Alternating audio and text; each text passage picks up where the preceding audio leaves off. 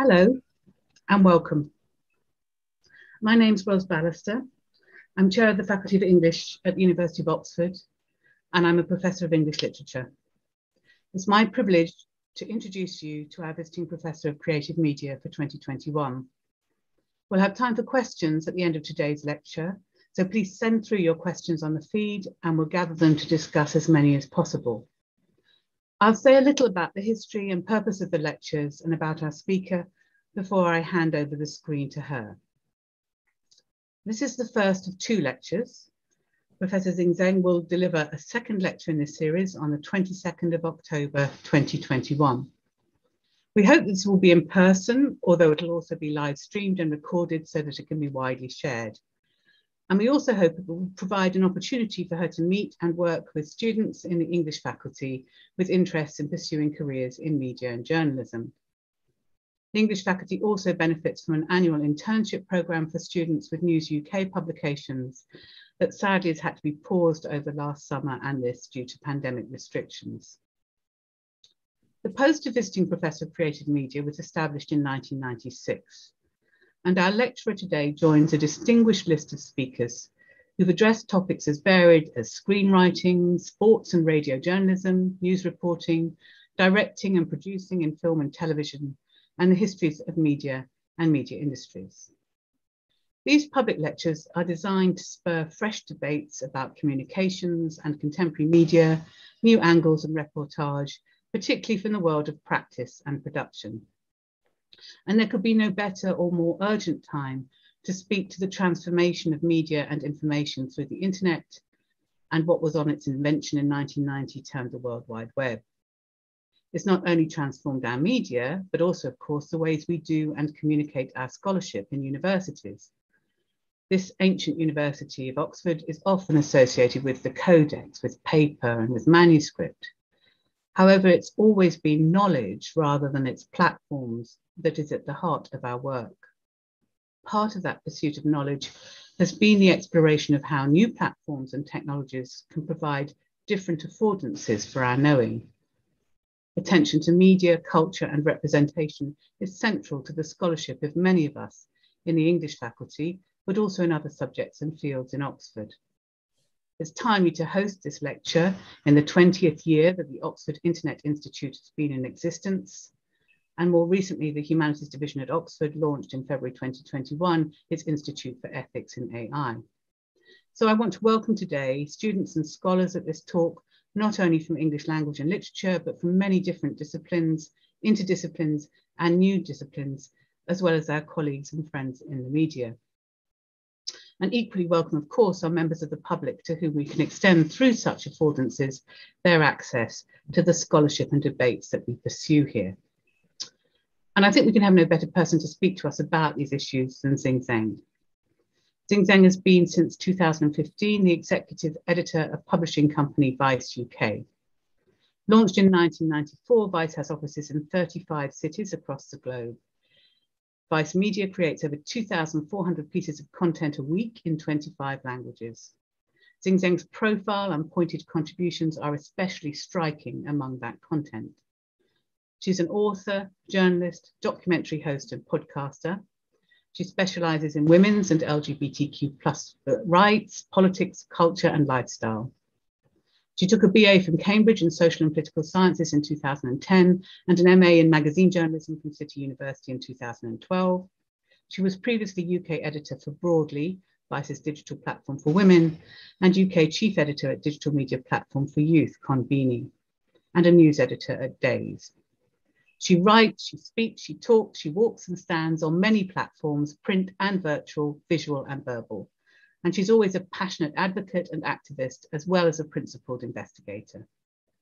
In 2018, she published a critically acclaimed non-fiction book series titled Forgotten Women. This is a 4-book series that dives into the lost histories of accomplished women, scientists, artists, leaders, and writers. Personally, I especially enjoyed her podcast of Spring 2020, United Zingdom, where she travels around Britain with her producer, Viv Jones, asking what is it like to be British. Traveling with Zing Tsjeng is always a surprise, it's a rich treat, sometimes it's a challenge, and I'm sure it will be today too. So Professor Zing Tsjeng's first lecture explores how the line between offline and online life has collapsed and the implications, opportunities, and challenges that has for journalists. His title is Everything is Online Now, How the Internet Blurred Fact and Fiction. Just a reminder, before I hand over, to keep sending in your questions on the feed as you listen. Welcome, Zing. I'm delighted to hand over to you to deliver your first lecture.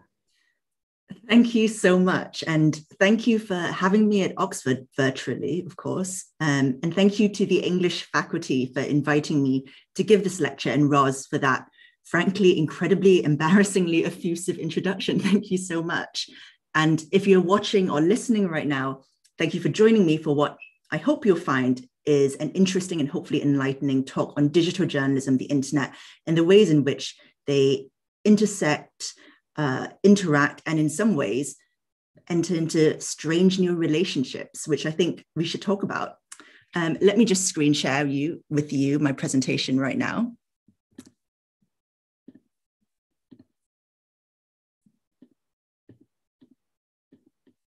And we can get started in a sec.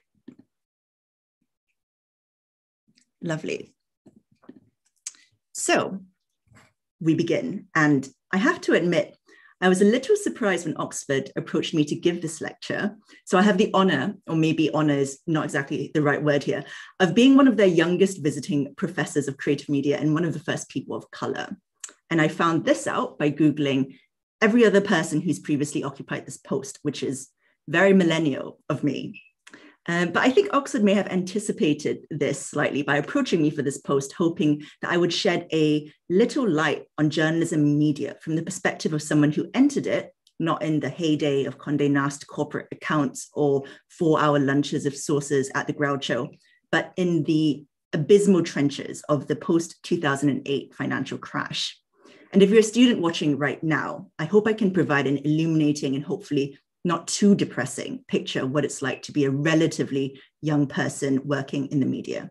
So, like Ross said, I graduated from City in 2012 with a master's degree in magazine journalism. And I've worked on 3 magazines, but mainly in the then ascendant field of what is called digital journalism. So let me set the scene for you. Instagram had only launched 2 years earlier, and we were all using those awful filters that made everything look like it was in sepia. And it had just been bought by Facebook for a staggering $1 billion, a then unthinkable amount of cash. Snapchat was only a year old, and just a few prior months to my graduation, Twitter had begun to curate results on its timeline. And Google, by the way, had also just rewritten its terms of service, adding the rights for Google to use, host, and store any content submitted by its users.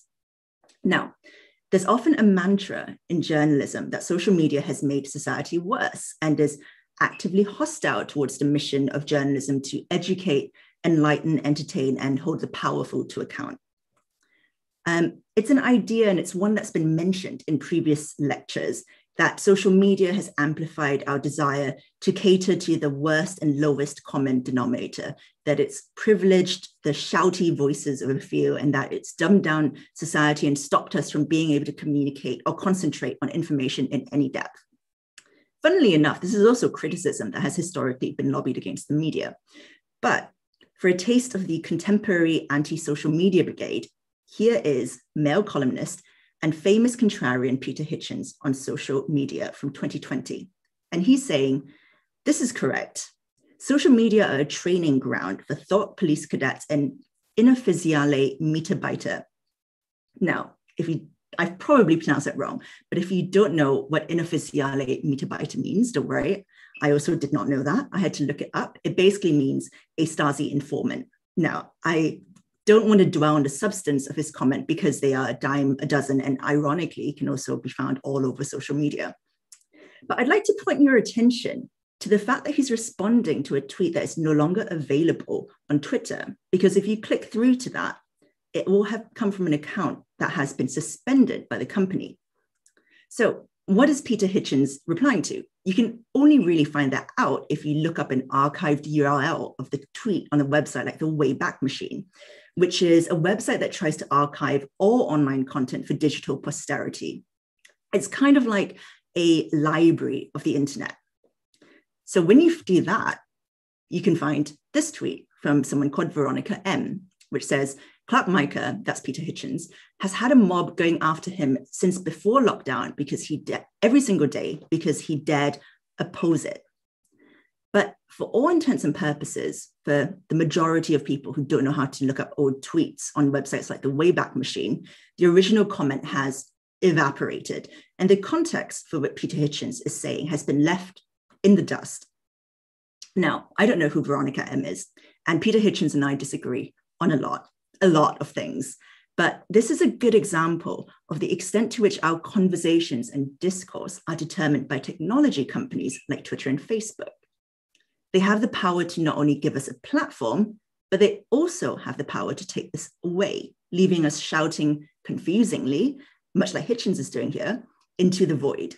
Now, for all we know, he might be agreeing with outrageous sentiments like anybody who uses social media should be rounded up and shot, or Mark Zuckerberg is secretly a Marxist plant bent on destabilizing the wider society. But without Veronica's tweet, with Twitter having deleted it, we'll never know.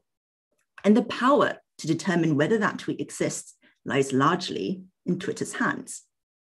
Now, technology companies don't work like newspapers or any other publication. They don't have an editorial ethos or an editorial mission. I mean, some publications don't either, but that's a story for another lecture.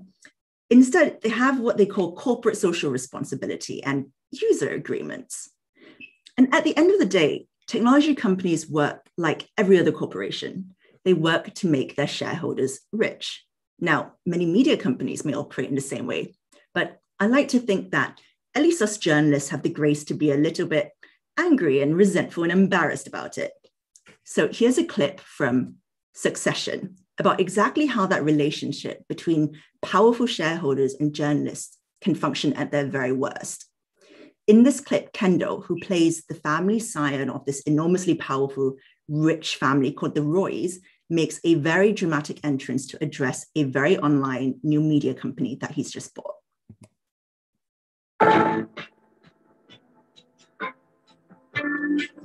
It's a very dramatic entrance, I should say.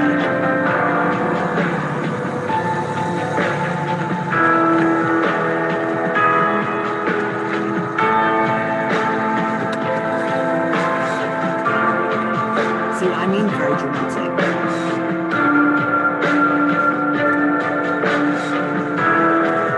Real, sir? 3 minutes.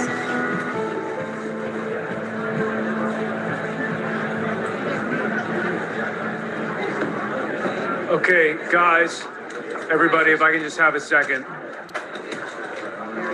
I just wanted to update you on a couple of developments. Some of you may have noticed servers are down, and we're setting a satellite office on 7, and I'm afraid I have to inform you, you are all dismissed. Yeah, you're all fired. So if you can leave your laptops where they are and hand in your passes, security will be coming around now. Been through everything you've shown me. Food and weed. Those are the only 2 verticals driving revenue, so we're folding them in, and yeah, you're all free to leave. This is a joke. You have 15 minutes to gather your belongings and exit the building. Separation agreements will be handed around shortly. 1 week of severance per year served. With full non-disclosure, post your little videos, you get 3 days. Unused vacation days will not be reimbursed. Health benefits will be terminated at the end of the month. That's it. I'd like to thank you all for your hard work. You piece of shit. Yeah. Is that all you got? Fuck you. Fuck you, man. I should have asked Oxford if I could have played swearing in this lecture, but it's happened now and we're all going to have to deal with it. I don't think you can show that clip to any digital journalists, whether they're in the UK or the US, and not see a shiver run down their spine. Succession is a great show. It's great if you want to have a look into the way the rich and the powerful operate. And it also produced this great tweet about the possible inspiration for Volta, the company that you've just seen Kendall destroy. Is Volta on Succession supposed to be Vice, the weed vertical reference, BuzzFeed, 5 reasons why drinking milk on the toilet is kind of a game changer. This is a fake headline that Volta ran in the show. And Gawker, blatantly hostile relationship between staffers and corporate overlords. And as you can see, the 55.8% of respondents have just replied, we're all in hell.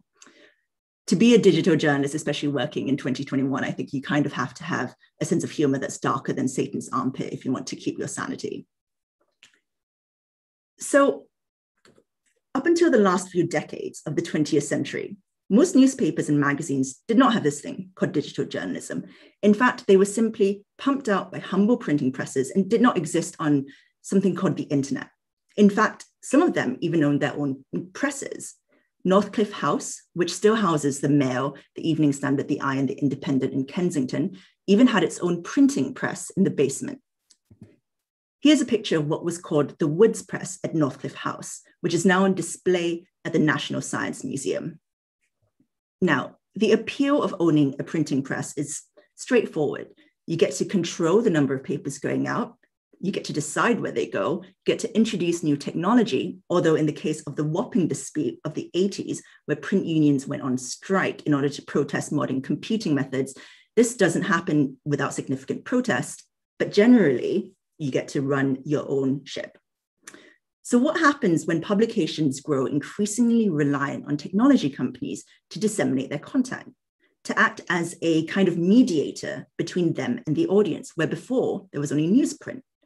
So this is not a revolutionary conclusion by any means, but it was not great. When I studied for my master's, we were assigned a neighborhood in London.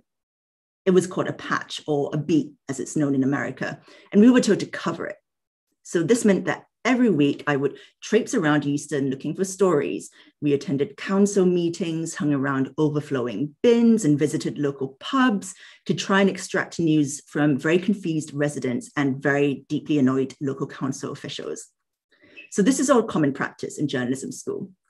The stories you tell will never be truly front page stuff, but it does help you get better at basic skills, talking to strangers, sniffing out stories, and understanding even on a very micro level how news happens.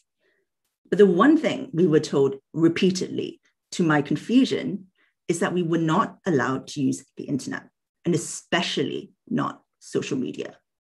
This was, we were told by our university tutors, cheating. So imagine our surprise when my cohort graduated and entered the workforce, only to find that almost all of the content we produced was beholden to the internet in ways that we had never thought possible or been trained for. Here's one example. One of my peers from university worked on the equivalent of an SEO farm. Now, ostensibly, it was a celebrity women's publication that you would almost certainly recognize on the newsstands. But for months as a graduate, she would sit and create photo gallery after photo gallery of different celebrity women based on SEO trends. And many of them turned out to be downright dubious. Now, if you don't know what SEO stands for, it means search engine optimization, and it is the bane of many online publishers. This is what Authority Labs, a software company, defines it as. You use tools to figure out the phrases people look for in Google. Popular ones are known as keywords or search terms. You produce content about that. Then you flag up to Google what you've written about by repeating the search terms in the headline, URL, copy, and in the picture tags, which are a bit like invisible hashtags that identify images. If you ever wonder why some publications love running online articles that simply proceed along a systematic list of questions, SEO is what's happening. Publications like The Sun run these as Sun Explainers, and then a whole host of publishers, including places like Newsweek, hire SEO reporters whose job is to pump out these kind of stories. Now, many of these people are young, relatively new to journalism, and thrilled to work at big name publications that lead the news agenda. But they very quickly find out that being an SEO reporter leans heavily on the SEO and less on the reporting. So here's what an article like that might look like. They'll divide each article up into subheaders, all of which are questions that someone might type out of curiosity into Google. Let's take the first one that you see on screen. What is Conan O'Brien's net worth? The next question in section would be, is Conan O'Brien leaving late night television? The next one after that might be, is Conan O'Brien married? And then who is Conan O'Brien's wife? The idea behind all of this is that hopefully the Google gods will lap up this offering of easily indexable and understandable data and push your article further up the Google rankings. And if you hit that first page of Google results, you have hit the jackpot. You then ruthlessly cling onto that top spot by regularly updating that article with new information, ensuring a regular stream of traffic to your site, traffic that you can then monetize through advertising. Now, this all might sound very innocuous, and there are good examples of SEO out there. Because after all, the world is a very confusing place, and people do appreciate straight to the point explainers making sense of what's going on. And after all, journalism is meant to provide people with information and inform them, right? But there is a dark side to SEO, and you won't be surprised to know that people Google a ton of very disturbing things when they think no one is looking. And the problem is, obviously, that Google is always looking. So let me give you an example. Let's look up Miley Cyrus on Google Trends. Now, Google Trends, if you're not familiar with it, provides a rough gauge of what people have been Googling since 2004. Not exact statistics, but enough to tell patterns and trends. So here we are entering Miley Cyrus music into Google Trends, because after all, that is her job. She is a musician. So we've got a healthy number of people Googling it over time. But now let's try something a bit more salacious, like Miley Cyrus nude. And immediately you see that there are far more people in the world Googling nude photos or videos or content of Miley Cyrus than they are interested in looking at her music. And now let's try Miley Cyrus album, just to make sure we've got this right. Again, Miley Cyrus nude far outstrips Miley Cyrus album and music as a search term. Now, let's see what happens if we type in Miley Cyrus naked. And there you go. More people are Googling Miley Cyrus nude and Miley Cyrus naked than there are people interested in finding out about her music or her album.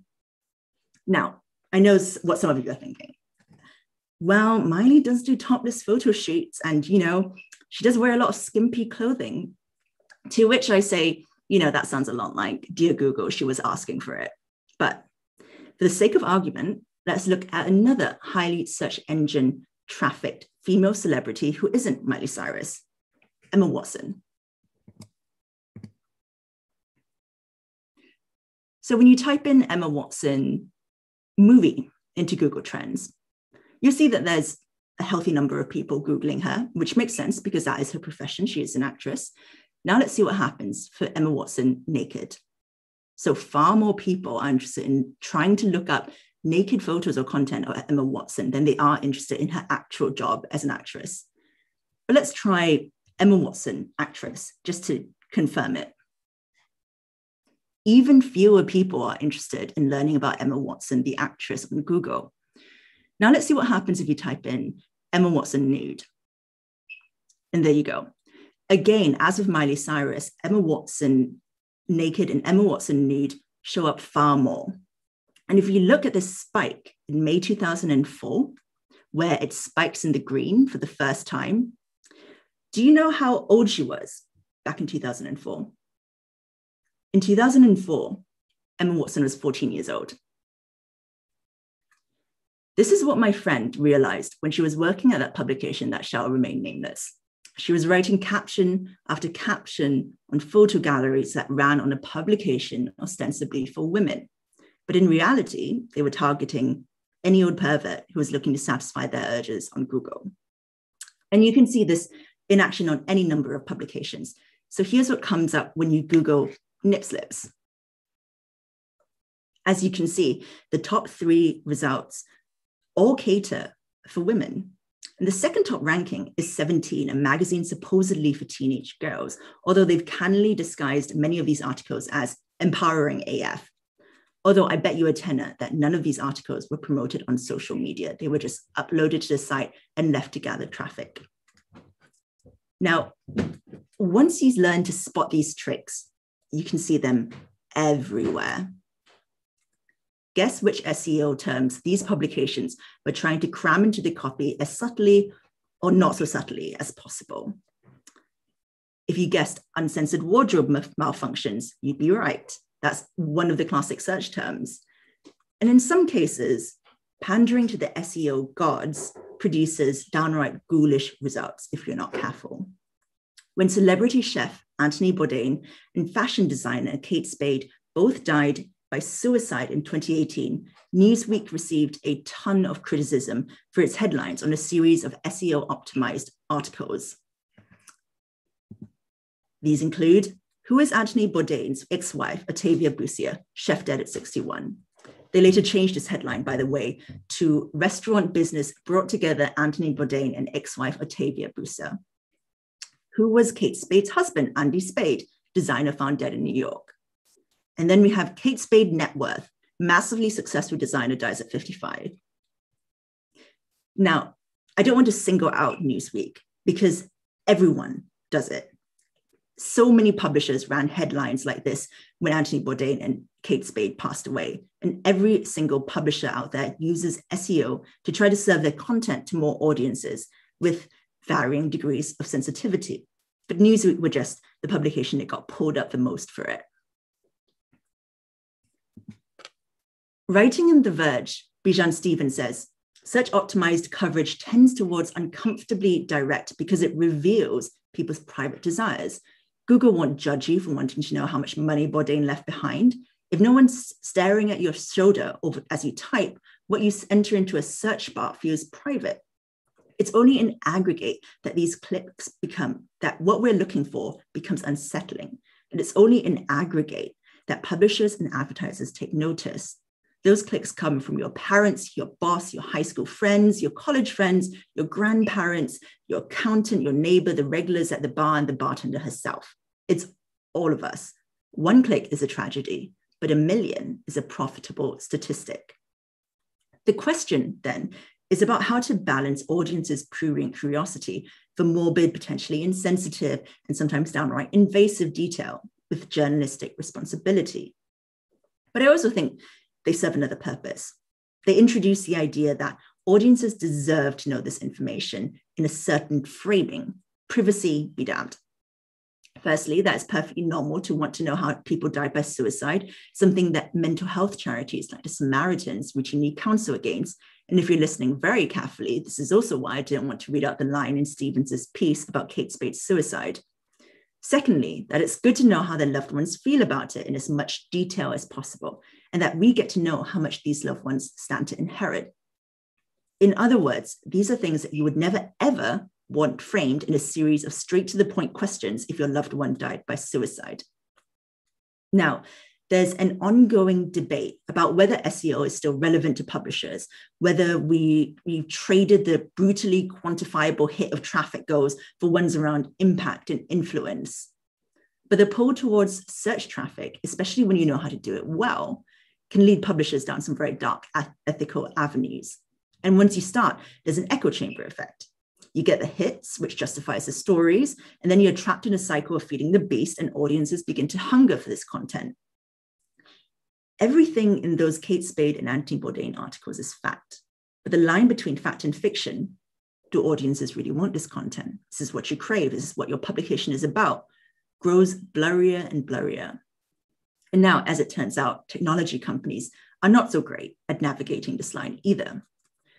Time and time again, we've seen hoaxes and lies go viral on social media. You'll probably know about the proliferation of fake news on Facebook in the run-up to the 2016 US presidential election. As Craig Silverman reports for BuzzFeed, in the final 3 months of the US presidential campaign, the top performing fake election news on Facebook generated more engagement than stories from major news outlets such as the New York Times, the Washington Post, the Huffington Post, NBC News, and others. You can see some of the most shared items of fake news stories here, including one in which, shockingly and improbably, Pope Francis shocks the world, endorses Donald Trump for president, releases statement. But you'll find this kind of misinformation happening or neo forms of social media too. So here's just a few examples from 2021 alone. A national rape day hoax on TikTok that caused widespread panic that rapists had designated a special day for assaulting women and girls. COVID misinformation being spread on Clubhouse, the audio-only social app that has no in-house moderation. And finally, on a more lighthearted note, Tom Cruise joining TikTok and playing golf, which turned out to be a deepfake from a visual effects artist and a Tom Cruise impersonator. Now let's take a look at this, because to me, this really, really does show how we're at the precipice of some very frightening blurring of fact and fiction indeed. In this reel, you're going to see my amigo, Chris Umi. He's going to introduce to you the wonderful world of deepfakes, how AI and VFX are unlocking the future of our imagination.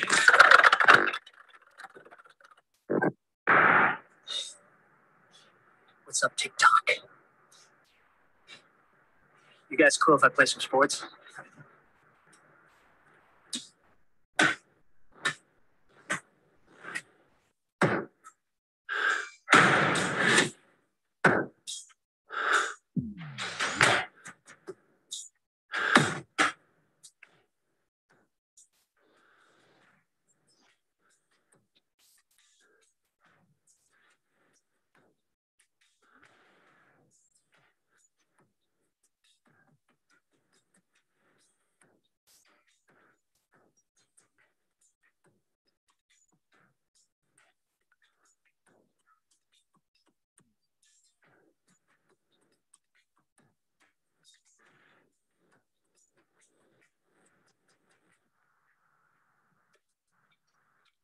I think there's bubblegum inside there.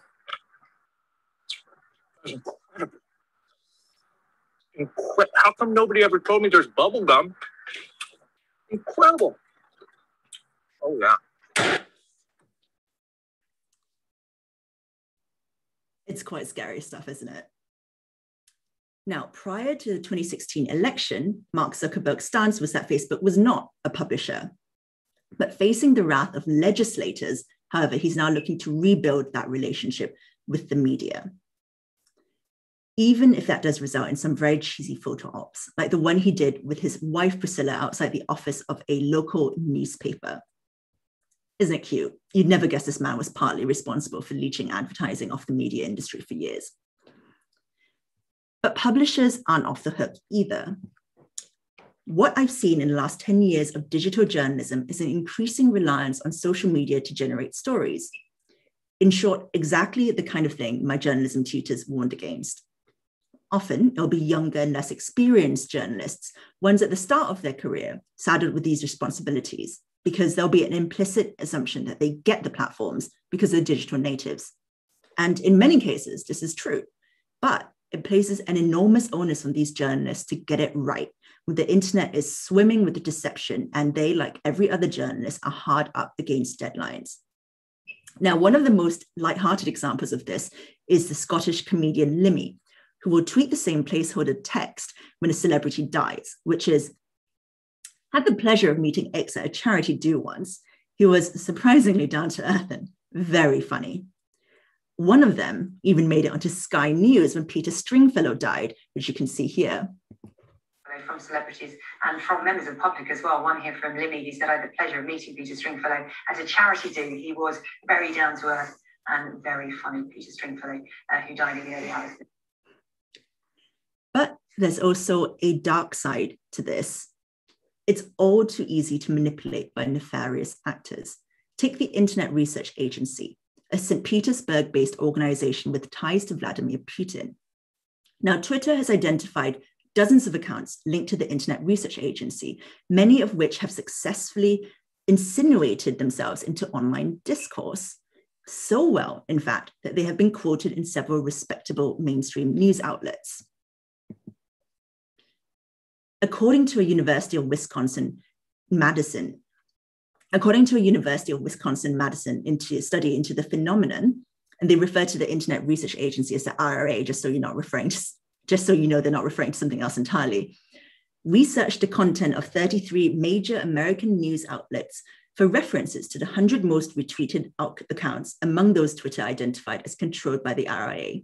From the beginning of 2015 through September 2017, we found at least one tweet from an IRA account embedded in 32 of the 33 outlets, a total of 116 articles, including in articles published by institutions of long-standing reputations like the Washington Post, NPR, and the Detroit Free Press, as well as in more recent digitally native outlets such as BuzzFeed, Salon, and Mike. The outlet without IRA-linked tweets was Vice, which, you know, I can take no credit for because there but for the grace of God go I. Now, in many of these cases, these tweets were used to illustrate public feeling. You know, they functioned as the equivalent of a virtual vox pop. But unlike a vox pop on broadcast media or one done in person by a print journalist, you can't ask follow-up questions or use your journalistic instinct to discern whether or not the person right in front of you is telling a barefaced lie. All you can do is rely on the limited information you can glean from someone's social media profile and hope they're not saying something because they're trolling, faking it, exaggerating for comic relief or irony, spreading Russian propaganda, or simply doing it for the lols. And that is a lot of ifs. And then there's cases where journalists have mistakenly written off internet phenomena as marginal, unimportant events that have few real-world consequences. The most obvious instance of this is Gamergate, an online mob of people in the gaming community who began harassing, doxing, and threatening feminist women in the industry, including journalists. Now, at the time, many publications struggled to take Gamergate seriously or wrote it off as a short-lived fad, something that I'd argue was inherently motivated by misogyny and sexism just as much as Gamergate itself was, given the number of women who experienced incredible levels of harassment. This is what Vox journalist Ada Romano wrote about her experience of covering Gamergate. As it was happening, many members of the media were quick to dismiss it. Sparked by a single blog post published in August 2014, Gamergate was still in full swing when an editor asked me, as a reporter who covered it from the very beginning, to write a recap of it near the end of that year. The editor wanted a piece that framed the entire event in the past tense, even though the hashtag was still going strong, the women it targeted were still being harassed, and supporters were planning offline actions to take place at upcoming geek conventions. Soon after I recapped it, other publications wrote about Gamergate as if it was more or less over too. One writer predicted that 2015 would be the year everyone forgot about Gamergate, noting that it's still around as a Twitter hashtag and a forum topic, but its relevance is waning from its peak in the fall. That's going to keep happening. Spoiler alert, it didn't.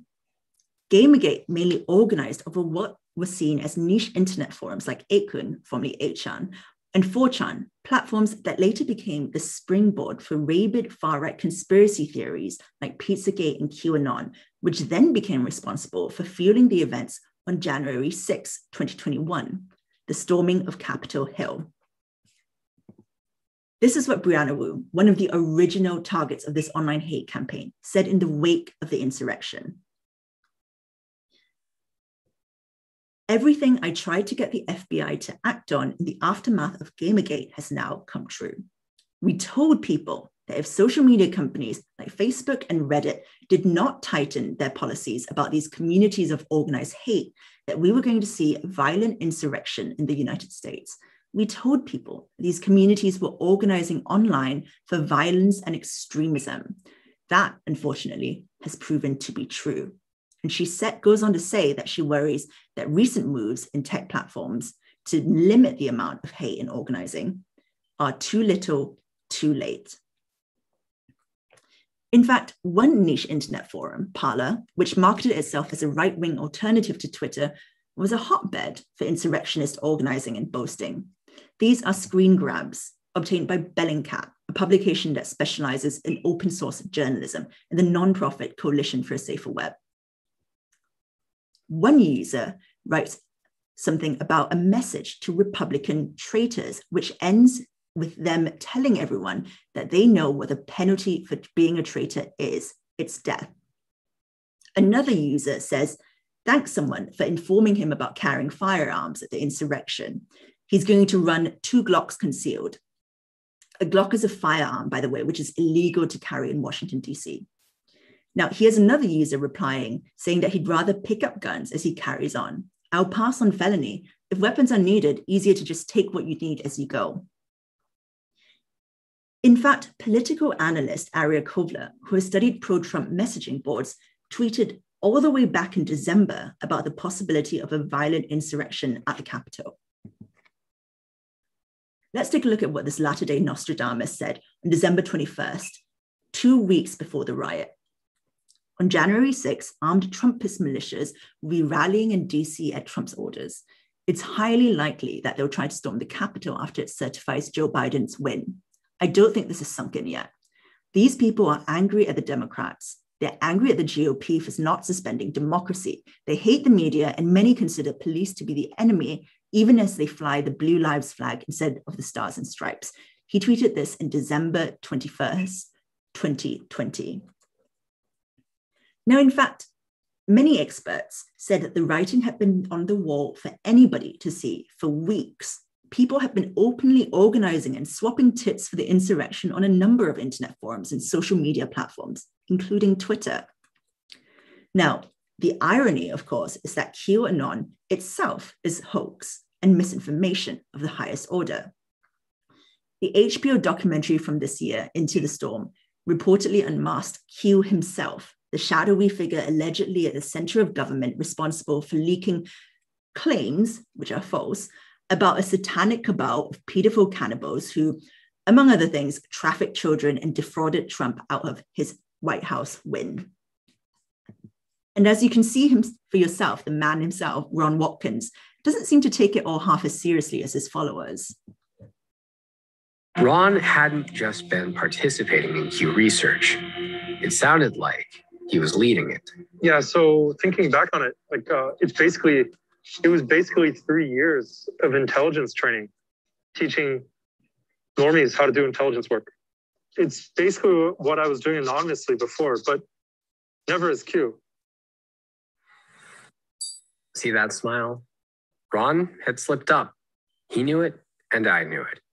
And after 3 tireless years of cat and mouse, well...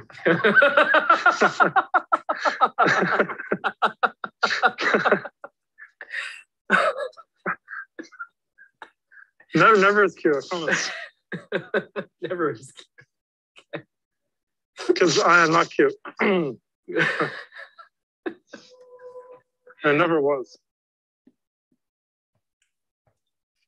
Now, to be sure, many publications covered the rise of Gamergate and QAnon. And especially after the events at the Capitol, there's much more interest in covering internet culture. But too often, journalists, especially in the UK, are missing out on huge stories and shifts in society and culture because of a misplaced idea that what happens on the internet stays on the internet.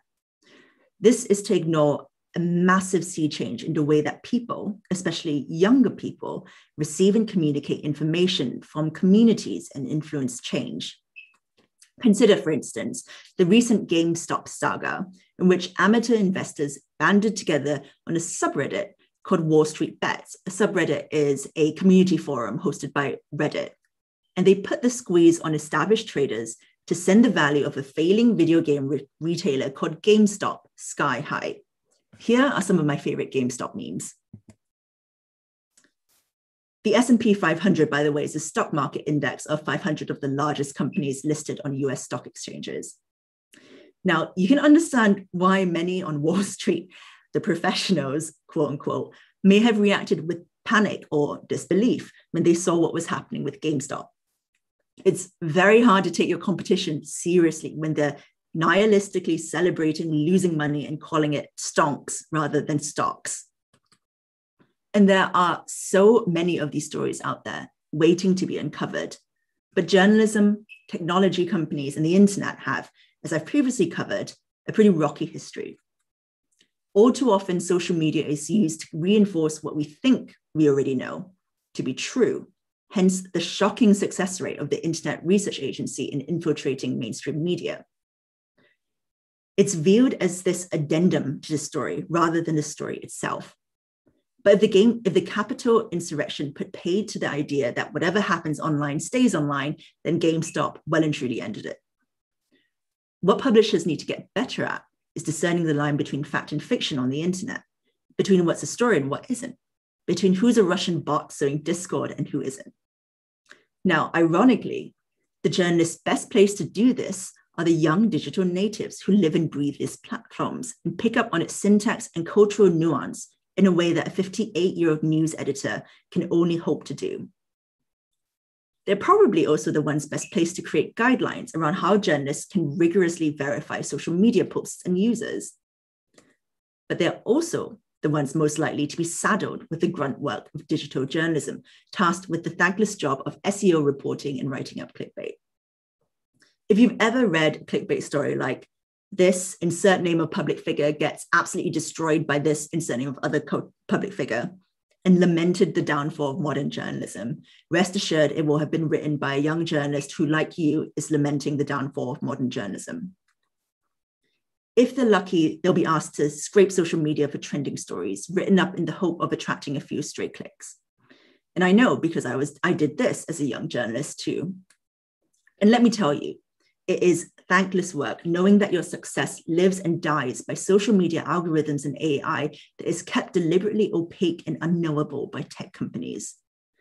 Not least when these tech companies feed us outright lies, including the notorious pivot to video, where Facebook over-exaggerated the success of videos posted to its platform. The outrageous figures prompted many publishers, including Mashable, MTV News, Mike, Fox, and my own company, Vice, to lay off journalists in an attempt to create more video content.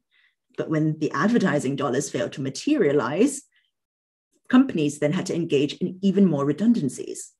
And according to The Atlantic, 350 people from 2016 to 2018 were laid off in the US, partly due to Facebook's misdirection, compounding an already shrinking industry.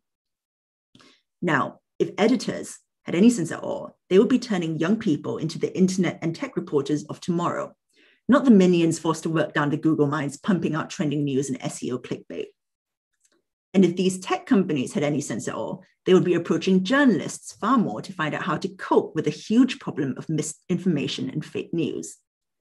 Now, at this point, many people would now be looking misty-eyed towards the era of journalism where Facebook was just a hot or not rating system for Harvard grads and Twitter was just a cutesy name for birdsong. But I think we are too far gone for that. Like it or not, we are never going to be able to get rid of social media. We're going to have to live with it. Fortunately, the events of the past few years have thrown this all into flux. More than ever, we understand now that the internet is real life. It determines what we do, who we interact with, and to an unnerving degree, what we think about things. And our reliance on it has only exponentially increased during lockdown when there was little else to do but be online. In April 2020, Ofcom found that UK adults are spending more than a quarter of their waking life online, with 1 in 3 now watching online video rather than traditional TV, with 2 in 5 making video themselves. And I'm going to highlight that last fact because I think it's something that points towards a very interesting phenomenon that publishers are only just beginning to grapple with: 2 in 5 making videos themselves. In a 2009 lecture, yes, this is all the way back in 2009, the internet theorist Clay Shirky says that one of the biggest changes wrought by the internet is how consumers can now also be producers. Every time a new consumer joins this media landscape, a new producer joins it as well, because the same equipment, phones, computers, lets you consume and produce. It's as if when you bought a book, they threw in a printing press for free. It's like if you had a phone that could turn into a radio if you pressed the right buttons. This means that publishers aren't just competing against other news outlets. They're also competing with pretty much anyone who can pick up a phone and disseminate information in an engaging way. And these people aren't beholden to Ofcom, IPSO, or any regulator, let alone lofty ideas about democracy or freedom of the press. And this includes people like Jake Paul, a 24-year-old YouTuber with 20.4 million subscribers, who said in an interview recently that COVID cases are at less than 1%, and I think the disease is a hoax. And trust me, everyone wants to get into editorial right now. Even the YouTube influencer Zoella has turned her brand into a publication. In fact, this was an article they published yesterday on the local elections. Now, what Shirky has pinpointed is also what's propelling the misinformation that I've mentioned on TikTok and Clubhouse. Thanks to technology and the internet, anybody can simply pick up their phone, hop on a trending topic or hashtag, and contribute in their own small way to the spread of hoaxes and misinformation. In the case of TikTok's National Rape Day, it resulted in this. Now, whether that's unintentional or motivated by a desire to educate and spread awareness, or intentional out of a desire to acquire views, clout, or simply feel part of the crowd, people are doing it. And it's not hard to think about how wrongly or badly the case in Southampton might have gone. But without journalists who investigated these claims of a National Rape Day, which turned out to be completely unfounded, hoaxes like this would still be allowed to proliferate. And during coronavirus, it would have been impossible for the public to receive accurate information about the unfolding crisis without the work of journalists, including investigations that exposed government mistakes and cronyism and held it to account. Now, during this lecture, I've tried to complicate the truism that holds that social media is the enemy of good journalism. I've also tried to explain that social media and the internet itself is actually the place where much of our lives now unfold and where huge sea changes in culture and behavior can first be detected. These have huge ramifications on our politics and our society, and not just that, but journalists ourselves and the journalism that we produce. Increasingly, they are becoming fertile ground for our competition, public figures and influencers who don't have to pay heed to the truth or editorial ideals, but who are sucking up audiences who might have once depended on journalists to know what was going on in the world. But all too often, we've approached the problems posed by the internet in the wrong way, because we've attempted to please tech companies by sacrificing editorial sensitivity and rigor, because we sense that our advertising dollars are increasingly dependent on their whims. And we've done this at the expense of young journalists we should be supporting and nurturing for their understanding of our new digitally connected world and training them up to take our profession to the 21st century. Some argue that the key to surviving is riding off the increasing scrutiny of government regulators of companies like Facebook and demanding that these companies invest in journalism. In fact, in February, Facebook announced that it would invest $1 billion in news over the next 3 years, a figure also matched by Google.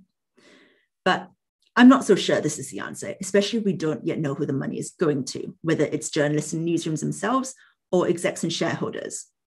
But if nothing else, the rise of new social media platforms and the spread of misinformation shows that we still need journalism more than ever.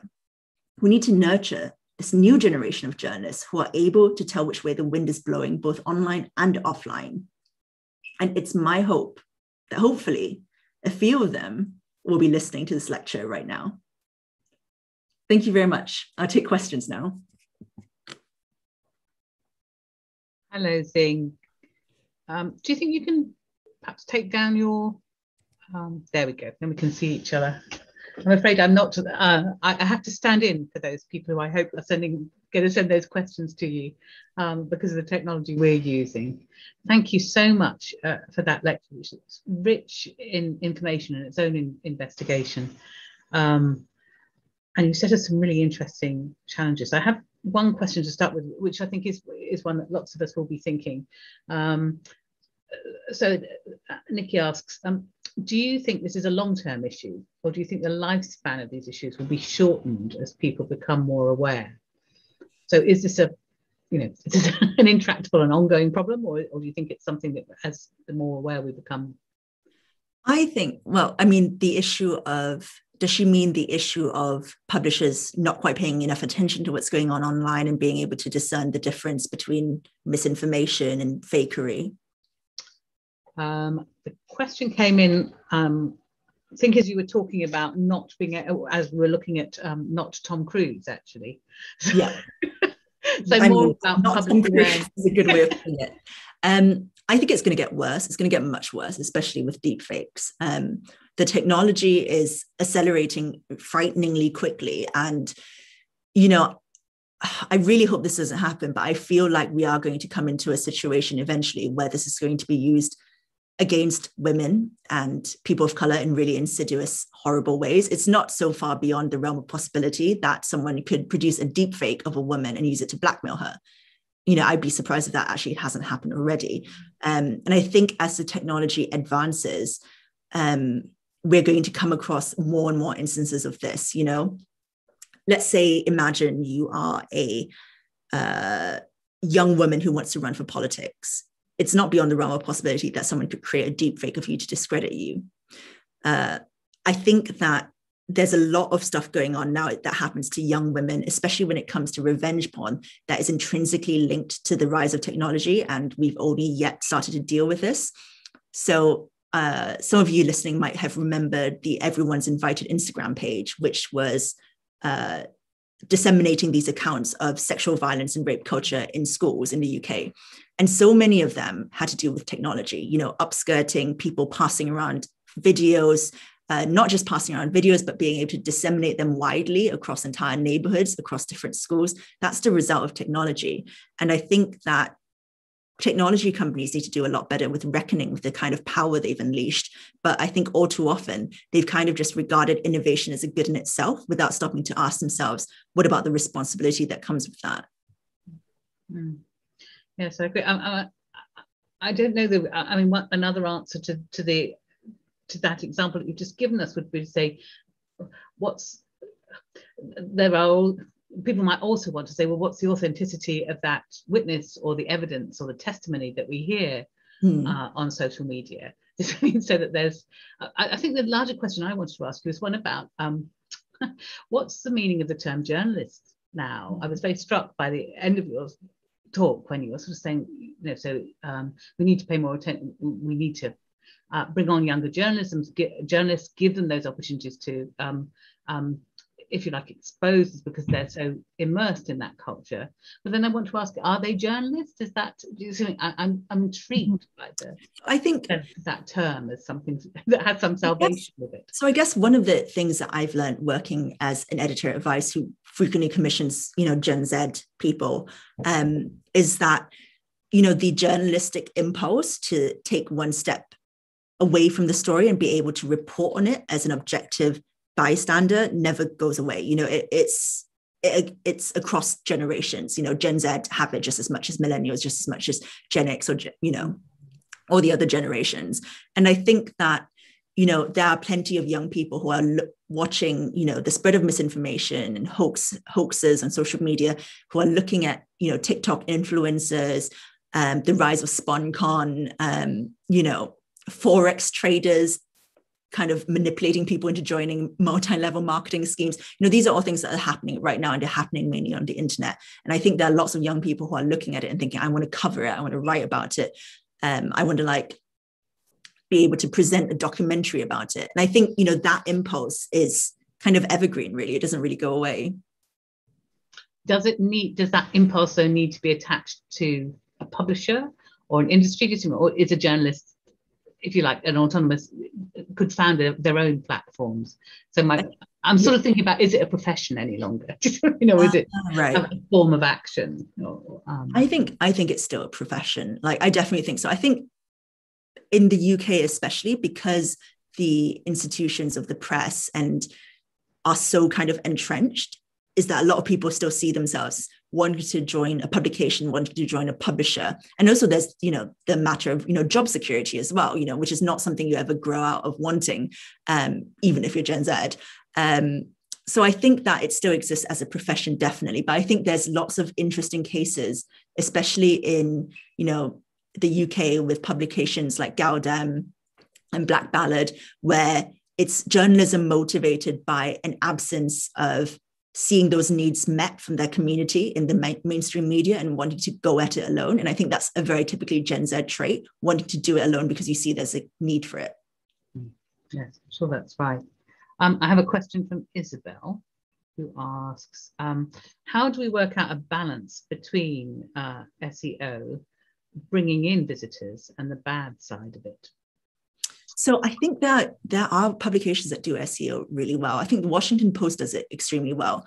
And I think it's about kind of figuring out as a publication what is the best way to reach audiences, but kind of blunt the hard edge of an SEO article, because, SEO is a very, very blunt tool. And that's why, you'll read these articles and you'll think, oh, that's, straight in there with the net worth, straight in there with whether they're divorced. And I think it's about kind of understanding that people want to know this information, but they might not necessarily want to know it in such a straight kind of down the line Wikipedia style way. And, even Wikipedia writes up articles in a way that doesn't feel entirely SEO friendly. They tell a narrative, they tell a story. I mean, I think you can easily apply that to SEO articles, but at the end of the day, it is a skill, it's a writing ability. But I also think that too often it's kind of passed on to younger journalists as, just do this thing, write enough of it and we'll put you on a proper story. But I think that it needs to be, those journalists need to be trained and made to understand, this is how you write an SEO story. That doesn't feel insensitive or a bit too blunt or rude. And, we see this as part of being a journalist alongside allowing you to report on things you actually care about. You yourself get involved in teaching journalism. I was thinking about your description of your example of learning and being told to avoid social media and not use the internet. I mean, are you aware that is that changing in I hope so. God, when I went to City, we had a single module on digital journalism, and that was it. Which I think we had to build a website and also create a Facebook page. And that was kind of it for online journalism and digital journalism. Like, if I could rewrite the syllabus, I would make it, an entire course. Basically, you would have to have a module on how to deal with targeted harassment, doxing, online security. You'd have to have a module on, social media responsibility and ethics. You'd have to have another module on, kind of open source journalism of the type that Bellingcat is doing. You could make an entire degree about it, really. But I think that when I went to university, it's very much seen as a peripheral thing. Mm-hmm. Alexander has a question. He says, I'm drawn to thinking about the use of bots. Bots via deep learning algorithms can become producers of text.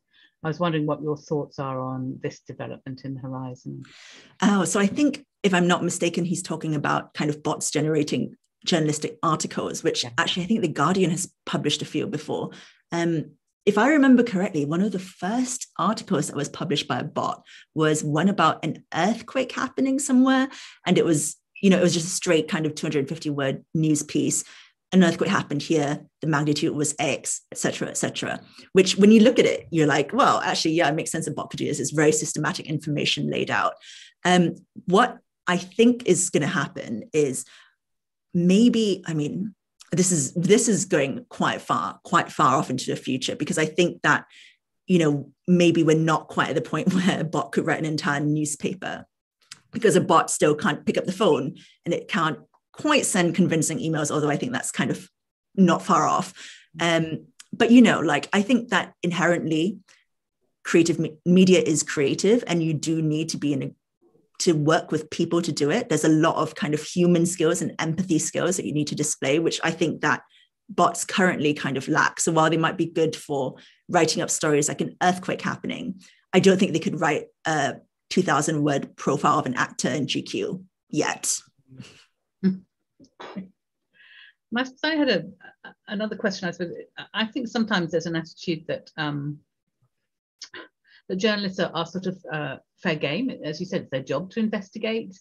And I wondered if you could talk a little bit more about that sort of sense of, I suppose I would take my own sense as well, of women's nervousness about making themselves visible, putting themselves into positions where they become vulnerable to that kind of harassment, and what that means for the future of journalism as well, in terms of women's engagement with it. I think it's a real issue. And, I've been trolled. I think recently I was sent some quite racist memes, which I found quite funny because they were so bad. They weren't even very good memes at all. And I think it is a real problem, especially if you're a woman or a person of color or someone from, a marginalized group. I mean, it's really hard enough to get into journalism if you're, not your typical kind of middle-aged white guy. So I think it is a real problem. And I think the issue with that is really that, tech companies need to understand that this is part and parcel of them having to support journalism. So, you know, Facebook and Google saying, we'll throw $1 billion into supporting journalism. Well, then one of the biggest ways you can support journalism is making sure journalists don't get harassed off Twitter. Yeah. Yeah, I mean, I can see that it's a strange announcement, that, isn't it? We're putting this money in with no sense of where it's going or what the priorities are. Yeah, I mean, are they going to do a Facebook daily newspaper for your local area? I don't. It's very mystifying. So I'd be very interested to see what the developments with that are. Yeah. This is a follow-up from Alexander, but just maybe an addition about live coverage becoming policed by bots. How DMCA could be already enforced on Twitch by silencing in VODs the audio when copyright infringement is suspected. I mean, yeah. So I also feel like Alexander actually might be much more knowledgeable about this from the tone of his questions. I'm sensing that he's an Oxford scholar into AI. But I mean, from my understanding of AI, I think, you know, copyright infringement is a huge issue. And also it prevents a lot of creativity. So, you know, like you have YouTube streams that are getting taken down because, you know, a bot senses that they're using a snippet from a Kanye song that Kanye does not want licensed to be used by just about anyone on YouTube. And then it takes it down completely. And I think that is kind of in opposition to the essential character of the internet. So, you know, I think a lot of people think, oh, you know, the internet's just a terrible, horrible, toxic place. But on the positive side of it is a very creative place. And it very often lends itself to remixing and reinterpretation. You know, I remember back when I was a university student, the biggest thing you could hear in a club was a mashup, which was basically like 5 different songs played all together, mashed into a single mix. And, you know, it's that kind of creativity that you get on platforms like YouTube, on SoundCloud, places like that I think are an increasing risk from these kind of bots that are just going to bluntly kind of enforce copyright law. And I think it's, you know, anathema to creativity itself, really. Mm-hmm. I have one more question I wanted to ask myself, which is it's more a kind of, I think it's a literary critic's question, I suppose. There's this question about what is the distinction between fact and fiction. Are we already sort of propagating a fiction and thinking there was a time when there was fact and fiction and that they've got blurred? that in fact storytelling is what we all deal in, and we all understand that story can tell you truth without necessarily carrying fact with it. And so I'm wondering about the extent to which the interrogation of the authenticity or the fact that lies behind a question, behind a story, is something that is really going to survive, or whether actually what the internet is teaching us is something different from that about fiction. I think that's kind of one of the impulses behind spreading misinformation on platforms like TikTok. So I couldn't go into this in very much detail in the lecture itself. I mean, I find this a really fascinating case. I commissioned a really good piece on Vice about it because I'm really fascinated about how this happened. But with the National Rape Day hoax, what you got was hundreds and hundreds of people making videos warning women to stay clear of men and protect themselves and, you know, carry knives. And, you know, there's one video that's literally like, you know, we should just shoot all the rapists. Really, really like incendiary stuff. And I think that a lot of people jumped onto that because it confirms a lot of our very worst suspicions about what life is like for women, you know, that it is scary and unsafe and frightening. And, you know, it can be. But the appeal of that story was much more compelling than the idea that, oh, you know, maybe we should look behind this hashtag and find out what the real original video actually was calling for. Does the real original video even exist at all? And it turned out, you know, TikTok said it didn't. And I think that that's what happens when misinformation spreads. It's like, not everyone is doing it to kind of troll or lie or because they're evil or whatever. It's because sometimes the story it's telling us about our society is so much more compelling than the factual evidence there is for that story to exist. Yes, I think that's a really important point. And along with that, I think goes that comment you made about a language of safety, that we're always, as though if we could just arrive at a position of everyone feeling safe, we would have that would be that would be our end game. As I wonder whether safety should be the priority so much as a capacity to investigate, to inquire, to question. There's actually a really good book coming out from an Oxford scholar about it, called The Right to Sex, which interrogates this very notion about safety and women's safety, you know. And, you know, I think the sad fact is there's no such thing as a place of perfect safety in the world. And much of what we want to achieve, well, I mean, you know, politically for me as a feminist, is safety for as many people as possible, without trying to give up, without it being at the expense of too many other people. So I think that what's happening with National Rape Day is this idea that you can create this place of perfect safety, and that if enough of you band together, you can make it happen. And unfortunately, because people have so many varying ideas on how to enforce that and deal with that safety, you end up with, you know, shocking events like schoolgirls carrying knives because they think it'll protect them. I think we should draw our discussion to a close. If anybody wants to put anything through on a feed before I do that, I will welcome it, or I'll keep my eye. But otherwise, I'm going to say I think it's probably an appropriate time to end tonight. And thank you so much for a lecture, which I think opened up a really important question for us about our own sense of responsibility for the ways that we manage and respond to the information that we receive, and that shared responsibility when we engage with online information. So I'll thank you so much, Zing, for your lecture, and I want to thank everyone else who's been involved in making tonight possible, including Torch for supporting the English faculty in making this event as accessible as possible. I want to thank all the viewers at home as well for watching and for all your wonderful comments and questions. Recordings of this and the following lecture will be available on Torch's website, and will also the recording will also join the audio and visual recordings and transcripts of previous lectures from our Visiting Professors of Creative Media. They're free to access on the Oxford English Faculty website. So thank you once again. We look forward to all of you joining us with Zing, whether online or in person, for our second lecture on October the 22nd.